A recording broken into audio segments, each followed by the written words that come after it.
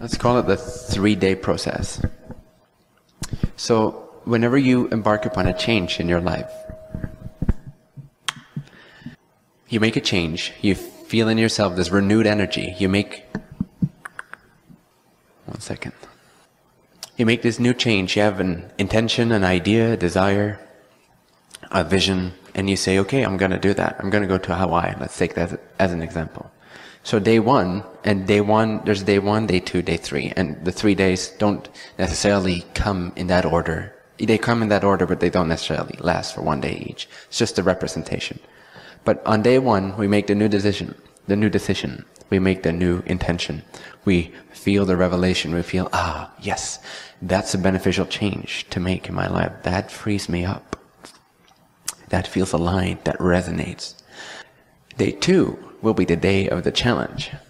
Day 2 will be the day where you challenge yourself in some mysterious, magical way. You put a roadblock ahead of you, or something that really tests you, tests your confidence, tests your ability to stay in the creative energy, to stay in the free, confident energy of yourself, that which resonates, to stay in your no-nonsense, confident, trusting policy energy.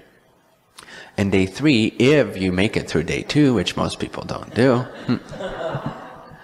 is the day of confirmation, the day of celebration. It's the day of deeper conviction, because you're now shown the results of your perseverance, of your confidence.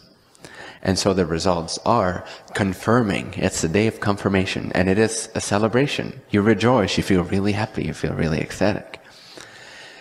And it deepens your conviction, because every time you do this 1 to 3 day process, every time you get over that challenge day that you put in front of yourself, and this challenge can last for years for some people, depending on if you actually tackle it or not. And it may last just a second, depending on the challenge and depending on how ready you are and how confident your no-nonsense policy is. But day 3, if you get there, once you get there, eventually you'll get there some way. But when you get there, it will again confirm the power that you are, the freedom that you have, the love that you are, the worthiness that you have to be in love with yourself, to have a happy life. Suffering is not a given of this world. It's not. It's not a standard everybody needs to go by. It's not. Spiritual, mental, emotional, or physical suffering is not per se a given. It's a creation.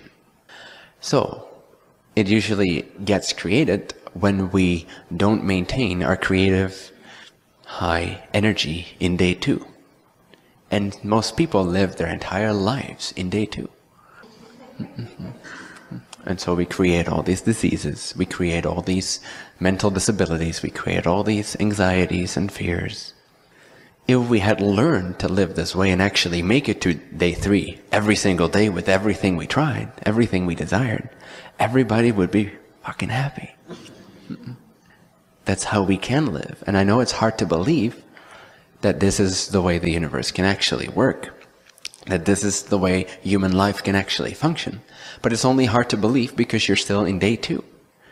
Because you've been in day 2 for so long.